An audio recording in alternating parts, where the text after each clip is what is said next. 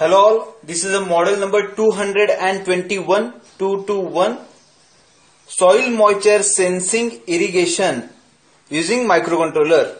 Firstly we will see the hardware. This is a step down transformer, main microcontroller unit, the sensor. For demo purpose we are take some small water setup. For switching the water pump, here is a relay and some comparator circuitry, main voltage regulator supply, LCD display to show the motor is on or off.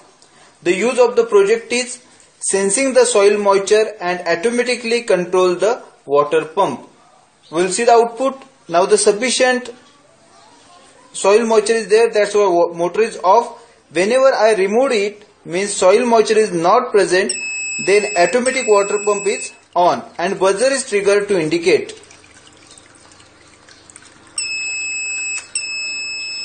Now motor is off, but buzzer is triggered for the indication of the state change. Now motor is on, means depend on the soil moisture level, motor is automatically on and off. With the help of this pot or preset, we can set the threshold level of this soil moisture sensor. Thank you.